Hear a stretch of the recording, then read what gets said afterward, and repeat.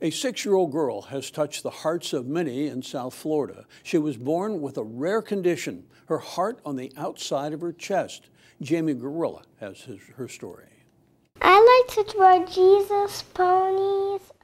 Meet 6-year-old Versavia Borun. She also says she likes to dance. I don't go to this school and I don't learn ballet, but I'm trying to do it at home. Versavia comes across like any other little girl, but then she does this. My heart is right here. It's out of my chest. At first look, it takes a second to get used to. A human organ, her heart. It's about the size of a fist, and it's outside of this child's chest. It's been that way since birth.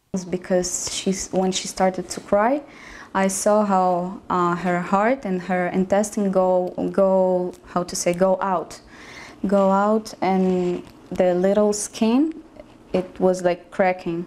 The girl's heart is on her chest, her mom's emotions on her sleeve. Every day she come over and she asks me, "Can you touch my heart?" And I feel so good when you touch my heart. But since birth, even before, the big question is, how long can Versavia live like this? She suffers from a rare condition called pantalon of Cantrell. Her intestine is also outside of her stomach. She has no abdominal muscles or a diaphragm. I believe that Jesus will heal her, and I said I can't kill her. For 6 years, her mom went against all her Russian doctor's advice and against all odds. They found a surgeon in Boston to treat her, but it's costly.